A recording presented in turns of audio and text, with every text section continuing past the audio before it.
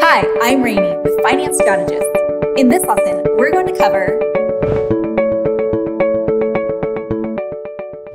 a business-to-consumer or B2C business model is one in which a company sells a service or product directly to a consumer. Familiar examples include Amazon, Walmart, and other companies where individual consumers are the end users of a product or service.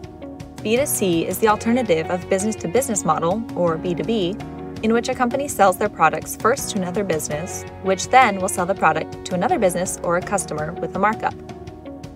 There are 5 distinct models that B2C companies use to move their products in a digital space. Direct sellers. Direct sellers are one of the most common, selling a product directly to consumers. This includes small online businesses as well as large retailers like Microsoft and Apple that sell exclusively in-house products.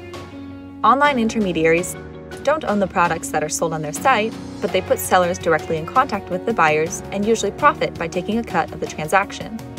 eBay and Etsy are examples of online intermediaries. Advertising-based B2C involves a company purchasing advertising space on a platform that receives large volumes of traffic, like YouTube or Reddit.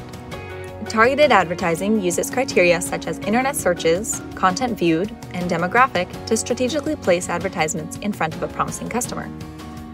Community-based B2C takes advantage of online, like-minded communities occurring on media platforms and beyond.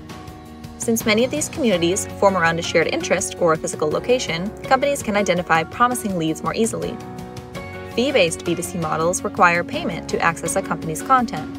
Subscription services like Netflix, Hulu, and Lynda are prime examples of this model. B2C as a business model typically involves a higher volume of clients but a proportionally lower revenue. B2B businesses deal with a smaller number of clients that make larger transactions. By selling directly to customers, manufacturers are able to avoid price markups on their products, especially in the digital realm.